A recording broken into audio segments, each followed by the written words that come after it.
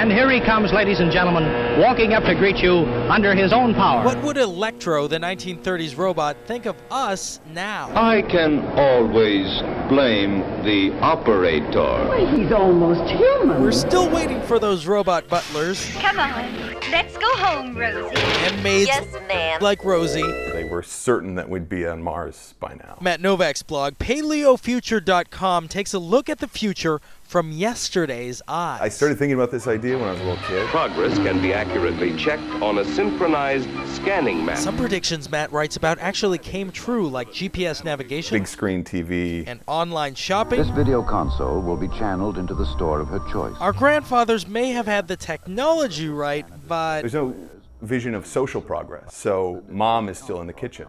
And dad is still shaking his head at what mom is spending his money, you know? Father to his office, mother and son to the shopping center. The future we were promised wasn't exactly what we got. One of my favorite ideas of the future was the video phone. Mr. Spacely? Mr. Spacely is still using a video phone booth in the year 2062. But in 2010, we have pocket phones that do basically the same thing. This prediction is pretty spot on. The electronic home library. Advances in technology will give us more time for leisure in tomorrow's living. That was the promise of the 1950s and 60s, was that you'd work 3 hours a week. I don't know, boys.